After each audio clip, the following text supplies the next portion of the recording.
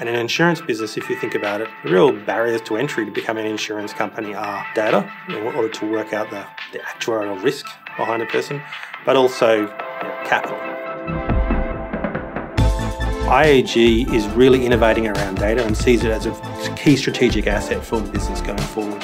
As the company has grown, it's grown by acquisition. With those acquisitions, you often get technologies that are often inconsistent and incompatible. Not only technology, but data has been spread out and siloed and fragmented across our organisation. And there's lots of different source systems across the IAG group with different brands and different products.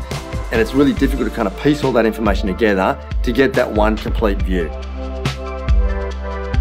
The provision of OpenStack environments has allowed us to greatly simplify our environment. We've reduced the number of policy systems and claim systems down substantially to a unified platform as part of the Serenity project. With the deployment of Red Hat OpenStack, we're able to rapidly provision systems, tear them down, automate, and really let the staff innovate with data solutions. This has allowed us to be able to make things happen faster for our customers. A good example is if the hurricane, or a cyclone as we call it in Australia, strikes Queensland, we can very quickly use our data assets to identify our customers in those areas who will be affected. And rather than waiting for them to ring us up and file a claim, we can get on the front foot and really go out to those communities and engage them much more quickly, which was a real massive benefit for them.